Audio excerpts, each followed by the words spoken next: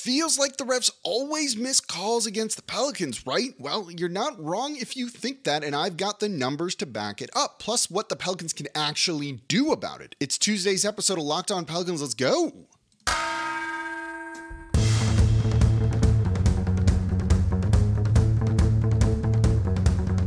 You are Locked On Pelicans, your daily New Orleans Pelicans podcast, part of the Locked On Podcast Network, your team every day. Welcome to another edition of Locked On Pelicans, the daily podcast covering your favorite team, the New Orleans Pelicans in NBA, part of the Locked On Podcast Network, your team every day. I'm your host, the guy who hates it apparently when Garrett Temple breathes, and Pelicans insider Jake Madison at NOLA Jake on Twitter. Here with y'all on this Tuesday fun show. We're going to talk about the refs. We're going to take some questions as well. Are the Pelicans truly one of the deepest teams in the league? And then I've got something about expectations and how they're changing for New Orleans right now, and a bonus question for y'all in today's episode. And of course, thank you for making Locked On Pelicans your first listen today and every day. We're here Monday through Friday for y'all, available completely free wherever you get your podcasts and on YouTube as well. And today's episode of Locked On Pelicans brought to you by LinkedIn. LinkedIn Jobs helps you find the qualified candidates you want to talk to faster. Post your job for free at linkedin.com/lockedonnba. The intro there, the Garrett Temple thing, joke from Reddit. I saw the picture. It's funny. Thank y'all for not making me Toby from The Office. I'll take being Michael Scott if those are the two options there. But I said good things about Garrett Temple. I don't have a problem with the minutes that he's played the past two games with all the injuries to everyone. And even with him getting 17, almost 18 minutes against the Phoenix Suns, there's not much you can do when you're down three starters and then Dyson Daniels, who's another guard. You just need a warm body that is around guard height to throw out there on the court. And right now, that's Garrett Temple. Plus, he made a couple of threes, even if his plus minus was really, really bad. And it was. But we're not going to talk about him anymore. We're going to talk about the refs. Feels like they're just screwing over the Pelicans, right? It feels like they're just missing a lot of calls. I've had a lot of y'all ask me, why wasn't that a take foul on Najee Marshall against the Clippers? Like, how wasn't that? Someone explain it to me. The explanation is the refs screwed up. Like, that's the explanation. There's not really anything else to it. They just screwed up. That happens with referees. But it feels like this happens a lot for New Orleans. For a team that likes to get inside and score at the rim and in the paint, they're 25th in free throws attempted. Zion is 46 in the league in terms of getting to the line per game. Those numbers feel low, right? It feels like some of these guys are getting hacked. They're just not getting calls. You've seen Zion complain a little bit. You've seen CJ McCollum complain a little bit as well. And it doesn't really lead to anything. Though Zion in that game against the Clippers at one point really thought he should have been fouled, glared at the refs. It was a sideline inbounds. They give the ball back to Zion. He immediately scores, and then they call the and one, which he then made, so that's good. But the numbers bear out that the refs, don't really seem to like New Orleans, just based on that. But look, if you're a jump shooting team, if you take a lot of threes, and maybe that's what's going on here because New Orleans is shooting well from three. They are, I just lost the numbers here.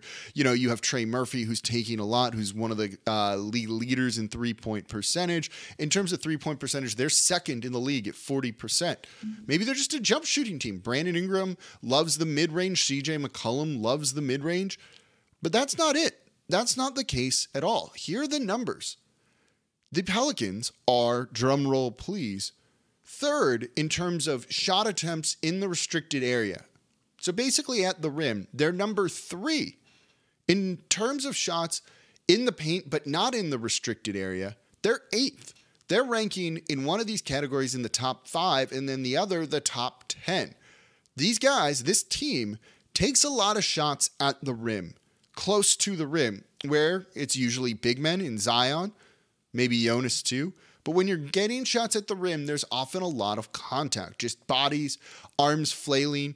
And we've seen that the NBA officiates bigs differently than they do guards. If you're a big man, need to deal with way more contact than you do if you're a guard, where they'll call touch fouls, and they don't do that against big men. It's just kind of how it goes. But when you see those numbers, 3rd in the restricted area, 8th in the paint, it doesn't add up to 25th at all in terms of free throw attempts. That is a number that is wrong. And that tells you right there that the refs are screwing up. If you wanted to be justified in saying the refs hate this Pelicans team, I'm not going to go full on conspiracy of like the NBA is doing it, this stuff's rigged, whatever. But the refs are clearly missing things and don't really know how to officiate this Pelicans team and seemingly have forgotten how to officiate Zion Williamson. He was getting to the line almost 9 times his sophomore year. He's getting to the line half that, 4.5 times per game. That number should be closer to 8 to 9 than what it is currently. That isn't going to get it done if you're a referee. You're doing your job wrong. He has not changed how he's played. In fact, he's actually getting to the basket or going to the basket more so than he did his sophomore year when he was getting all NBA votes and was an all-star player. So what can they do to fix this? Shoot more threes. Yeah, it sounds a little crazy, right? That sounds counterintuitive, but shoot more threes. The Pelicans are 28th in total three-point attempts. This is something that an NBA player told me, Eric Gordon, but let's just call him NBA player, when I watched a game with him at a watch party at Tracy's one time. We were watching the Pelicans play the Rockets. It was a one-game road trip. He was out injured and stayed back and came to the watch party and, met with people, chatted with people, and then sat down at a table with us and watched the game, and we asked him questions, and I talked with him a lot. And it was really interesting. One of the things he said with James Harden out there, the reason James Harden gets so many fouls when he's driving to the basket is because that court is spaced so that the refs see contact very easily. They're not missing things because there's not 6 bodies down there, 5 bodies down there. It's literally James Harden. He's already blown by his defender, and then there's a help defender, likely a big down there. And when that big fouls James Harden, the refs can see it because there's no sight lines being obstructed. So if the Pelicans want to space the court for Zion, not just to give him more room to operate and make it easier to score, but better sight lines for the refs to be able to see him. You're not going to be able to give a press conference or scream at the refs in terms of getting them to give you calls. It's just not going to happen. David Griffin did that open season press conference after Zion had broken a finger that was on a rebound, not actually getting hacked down low and not having the foul called.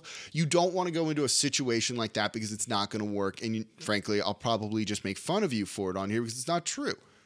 It's not open season on Zion. They're just missing calls. Make it easier for the refs to see the calls with their eyes. You do that by shooting threes, pulling defenders out of the paint, making teams pay for throwing so many bodies down there.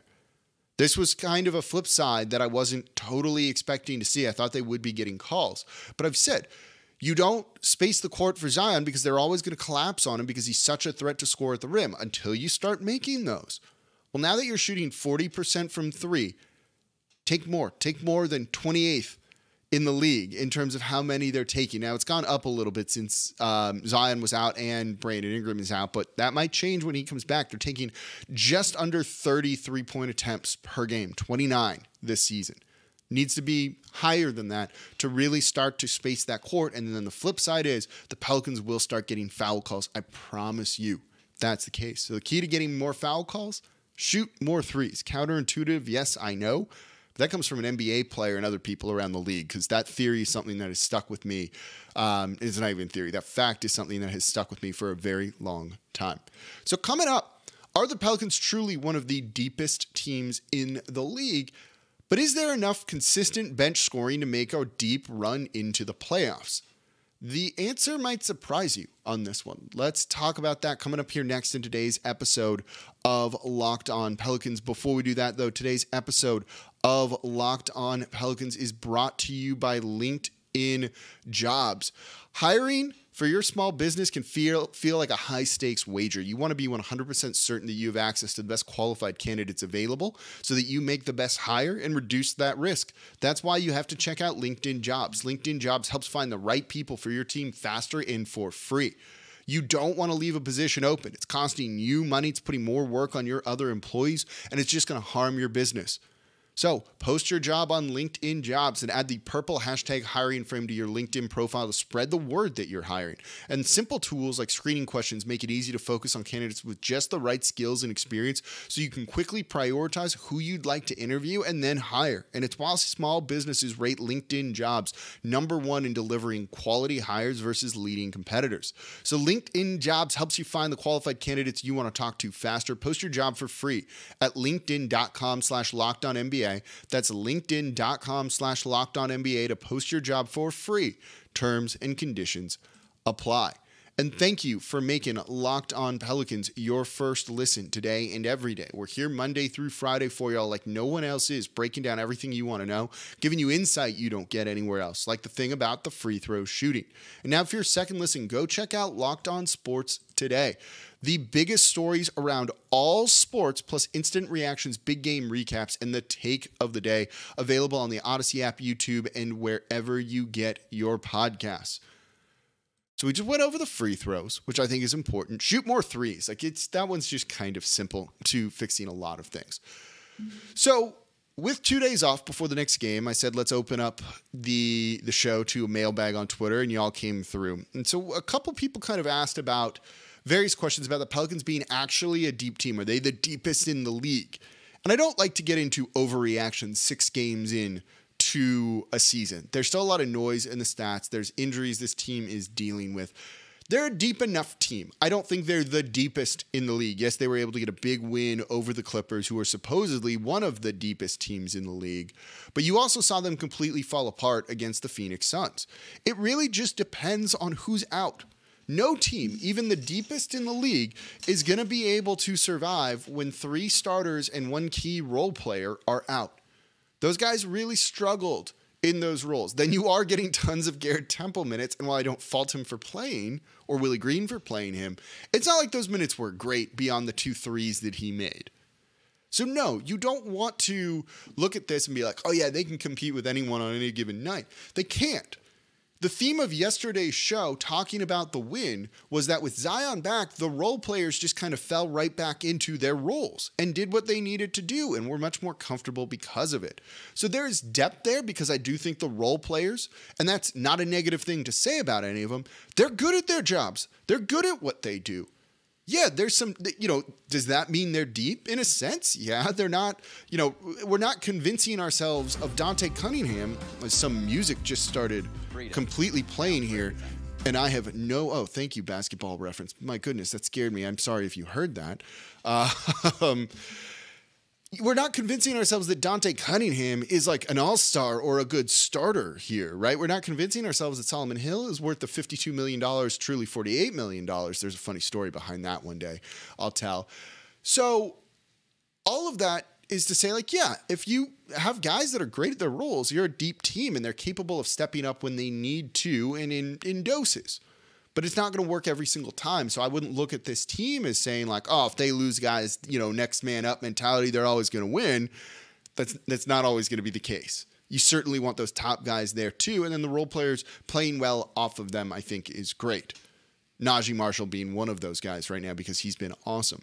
So the next question is then, is there consistent enough bench scoring to make a deep run into the playoffs, or would you need to flip Kyra Lewis Jr. or Devontae to get a consistent scoring of someone like Jordan Clarkson? Y'all are obsessed with Jordan Clarkson. And to be fair, he's having a great season so far, so I understand it.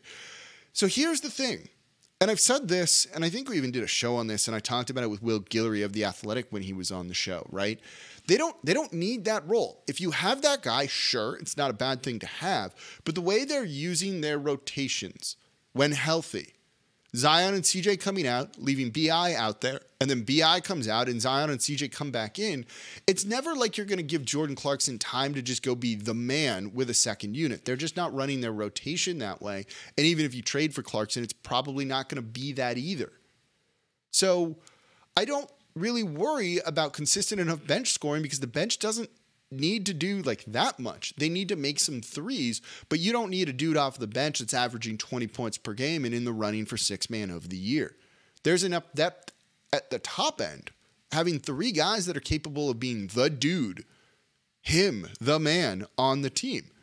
So I think they're fine. I think the depth that they have is perfect for what they are. It does fall apart when one of those big name players goes down, or 2 of them, certainly. But I think that would be the case for any team. And there's very few teams that are really going to be able to survive with 2 or 3 starters out. So I don't truly think it's ultimately that big of a deal if they don't have that guy. If they want to do that trade, if you trade for Jordan Clarkson and send 2 guys out, you're doing it to consolidate and create a roster spot, maybe to sign EJ Liddell at the end of the season, or to do another trade or just to sign someone in free agency, though I don't think there's really anyone out there you'd particularly like. I don't think anyone's that interested in Dwight Howard, even if you want a defensive big off of the bench.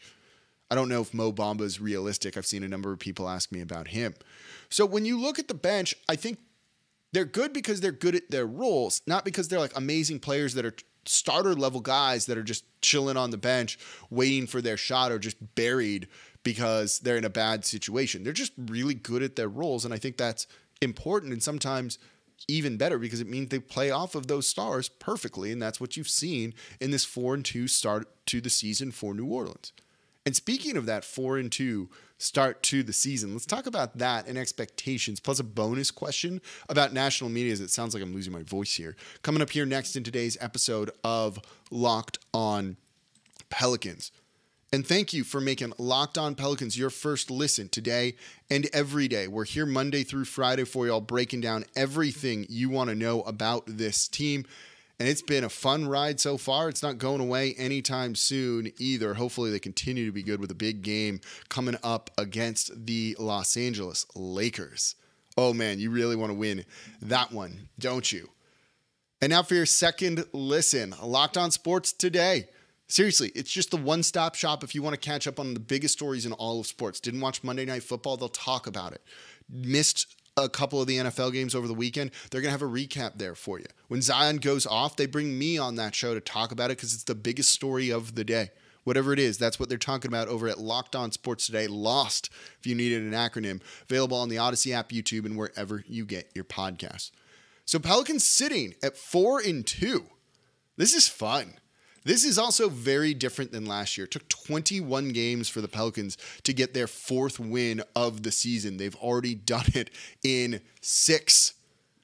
That is an incredible turnaround for this team. Adding Zion to it, the growth of some of these guys too that really started to show it in that playoff run last season. And it was an incredible Sunday, and this comes from @TalentStats. The Saints and the Pelicans both won on Sunday. Fittingly for a Halloween weekend, it was the 13th time both teams won on the same day. 13th, spooky number. It also marked the 20th anniversary of the Pels' first game ever. Pretty cool statistic. Only the 13th time they played on the same day and won, which I don't know if that's like a lot or a little, but it feels like a little given the history of this basketball franchise being in city for over 20 years at this point. Pretty cool to see. It's one of those things that makes you want to like not take it for granted, but also not get ahead of yourself. There's still a long way to go in the season. While New Orleans looks good, and they do look good, you know, they still struggle against the Jazz, who are up 20 points in the fourth quarter on the Memphis Grizzlies as I'm recording this. You know, they've struggled at times against the Phoenix Suns without people, but that game, I don't know if that would have changed big time for them, even with some of those guys in with the way the Suns were playing, but who knows? It's still a long way to go. It's not always going to be this sunshine and happiness that we're experiencing right now when it comes to this Pelicans team. So keep that in mind. There's going to be losses. It doesn't mean we need to burn the place down, especially early on in the season. I've seen some people really upset. I've gotten a couple people DMing me some really angry things about Willie Green and the rotations and all that. They're 4-2. If you're winning, you're doing something right. Your players are doing something well. Keep that in mind. There's going to be rough patches. There's probably at some point going to be a 3-game losing streak in there, and it will be okay. This team is still in a good position, and if you're trying to project them forward, looks to be making the postseason, not just in the play-in tournament. I can't promise they're going to finish as a top 4 seed, but things are looking good for this franchise, especially when you put it in the context of last year, and I think that's really important. They're still figuring things out. They're still growing. They shouldn't be peaking 6 games into the year. You want to see that for the final quarter of the season. So you're looking 60 games in. We want to see them playing their best. There's still room to grow. There's still room for Willie Green to improve. But how he's navigated these injuries and finding right lineups that have worked and just kind of gotten wins, I don't have many complaints about everything. The only real complaint I have is the refs, and that's what we talked about in the first segment of today's show. So hopefully they continue to do this and continue to win because the future still does look really bright. I'm still really excited about what we're seeing from this team. So final question before we wrap up here. And this I'm not going to use the Twitter names today. Why does national media feel the need to push the narrative that Brandon Ingram is going to be upset with his role and it's not a good fit alongside Zion? So one, I haven't heard that. At times you see people say that, and that was before the season started. But in terms of like talk on ESPN and all those other places, I haven't heard that. And that's partially because I don't pay attention to that stuff. Because they don't know what they're talking about in terms of like in-depth minutia around teams like I do, or even you do around these Pelicans teams. They don't know as much about the Celtics as John Corrales, my co-host on the Wednesday episode of Locked On NBA, which you should listen to tomorrow. He knows better. So if I have Celtics things, I go and listen to him. Same thing for the Kamenetsky brothers with the Lakers. Is there truly an issue with Russ? Is it truly as bad as people make it out to be? I want to know from the people covering the Lakers that do it on a day-to-day basis. And if they're saying these things, it doesn't matter. It has no impact. I always tell people, find the coverage you like, you trust, you like to listen to, watch, whatever it is, and focus on that. Who cares about some of the other stuff in the noise? Because it does not impact anything. Even when some of y'all were upset with me for reporting on some of the stuff around Zion last year, didn't impact anything. It didn't drive him away. Sign the extension, right? It shows you, my role exists to make this more fun for you, to make it more entertaining for you, to add some depth to what you watch out there on the court. I don't actually have like the power that people really think I do. I wish I did. I'd be betting like crazy if I could influence things to that degree, make $1 million really quickly and then hand the show off to someone else. But that's not how it goes. So if you don't like what the national media is saying, don't worry about it. Stick here on Locked On Pelicans. There's tons of other places to get Pelicans coverage too. Some of them, most of them are excellent. So focus on that. Don't worry about what the national media says, because we're the people covering it here on a daily basis. And I don't mean that to sound self-serving, even though it kind of is. All right, that's going to do it for this episode of Locked On Pelicans. More questions of yours tomorrow, so if you've got some, leave them in the comments down below on YouTube, as we'll get you set for the game coming up on Wednesday Wednesday. That's tomorrow. Okay, I'm off on my day. I'm recording this Monday night. It's the Tuesday show.